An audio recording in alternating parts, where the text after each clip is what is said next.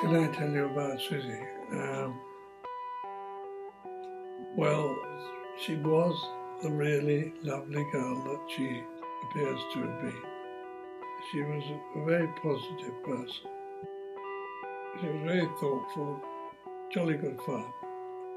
I always remember one day Diana talking to her in our kitchen, chiding her for doing too much. And she answered straight away, "Come on, Mum, life's for living. That's what it's all about." And in a way, that's a lovely message which I like to be left with. Suzy had fairly recently started to work for an estate agent as a negotiator, and the office in Fulham had phoned to say that Suzy hadn't come back after lunch, and they didn't know where she was. Was she perhaps at home? Well, of course she wasn't at home.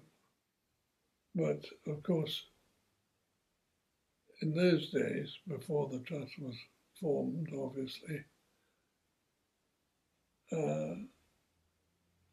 we didn't think about principles of personal safety. And certainly Suzy didn't. And I remember Diana saying, "I have a dreadful feeling that something awful has happened." And it makes me tingle now. The awful situation of Suzy had gone with absolutely leaving no indication of what had happened. We've actually no idea, sadly.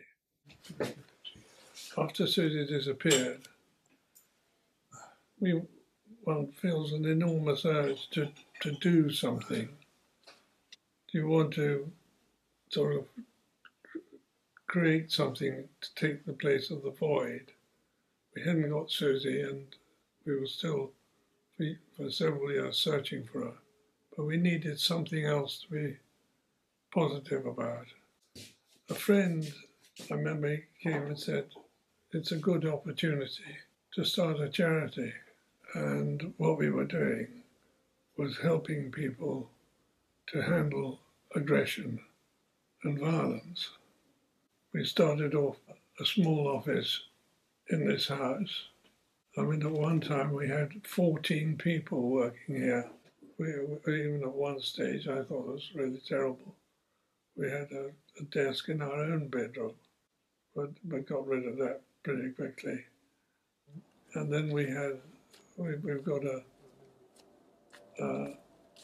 shed at the end of the garden, and we put carpet on the floor and added telephones and had computers down there and so on. It's now rather overgrown, but it was from this office that we ran the training around the whole country. The fact is that personal safety has become something which many people recognise, and I'm proud of that. I'm proud of what we have achieved in that way. Diana would have been enormously proud, and she'd be delighted that it's still going strong. It's for you. We are working for you and the people who are important to you, for your children, for your grannies, for your staff. But I still think that the work that we do for children and young people